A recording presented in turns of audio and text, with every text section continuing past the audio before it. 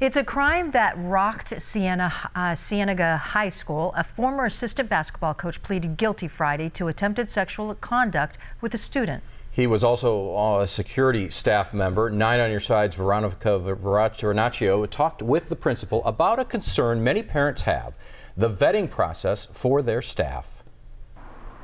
Just over 1 year ago, Cienega High School's former assistant basketball coach, Cienega Turner, was arrested for alleged sexual misconduct with a minor. According to the Pima County Sheriff's Department, the 37-year-old had been sending explicit messages to a 17-year-old girl at the school. Principal Neemer Hassey says the school has since provided more training to its staff and has been as thorough as they've ever been. We have policies, board policy, Cienega policy, human resource policy, and we present those policies and rules and regulations to every staff member through professional development, through pre-service training, which before school even starts.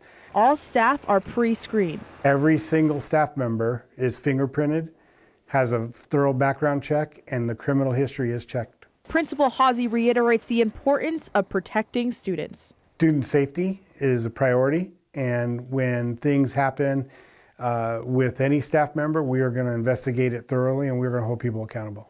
Veronica Vernaccio, KGUN 9 on Your Side.